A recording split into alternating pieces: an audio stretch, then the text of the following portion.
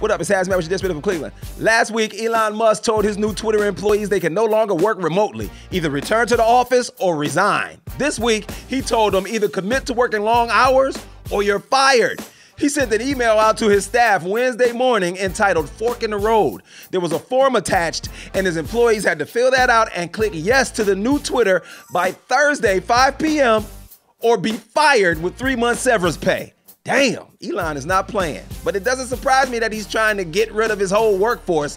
This is the guy who makes the cars that drive themselves. Deshaun Watson was back practicing with the Browns today. Yay. He still can't play for another 2 weeks. And I'm sorry, after losing 5 of the last 6 games, I'm so ready to see what $230 million guaranteed just bought us. And the way this season's been going, it better at least have bought us a 6-game winning streak. This has been HazMatt with your Dishin from Cleveland.